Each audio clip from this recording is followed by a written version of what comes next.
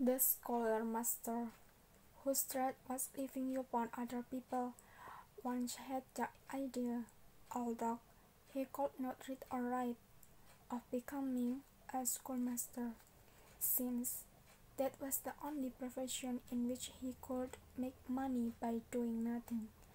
For it is notorious that anyone can be a schoolmaster, although he be completely ignorant of the rules and elementary principle of language.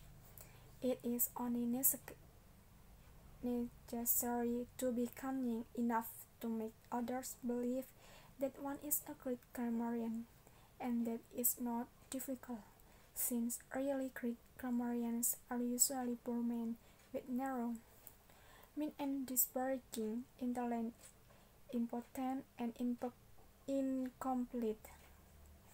Our vagabond turned himself into a schoolmaster by the simple process of increasing the width and size of his turban and opening a little room at the bottom of a street, which he decorated with pictures of writing and the like bits.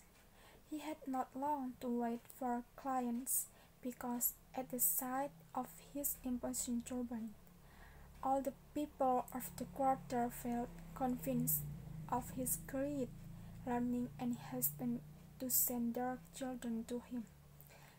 At this point Shahrazad saw the approach of morning and discreetly fell silent.